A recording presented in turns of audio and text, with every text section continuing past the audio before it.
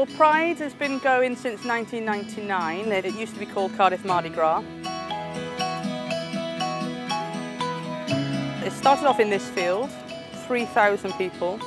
We've increased the size of the event, the size of the acts, and increasing customers. We chose to go with TicketSource, and they're absolutely fantastic. They've been supportive through my tenure here as chair.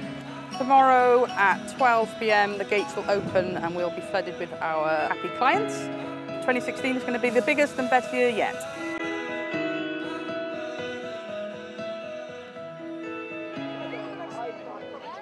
So we have our pistol grip scanners. These get hired out to the larger scale events. It's great, as you can see, on a day like today, and you've got hundreds of people coming through in quite quick succession. Yeah. Point the end of the ticket at the top of the ticket. Boom, done. We're expecting several thousand people to be coming through today. 5, 4, 3, 2, 1.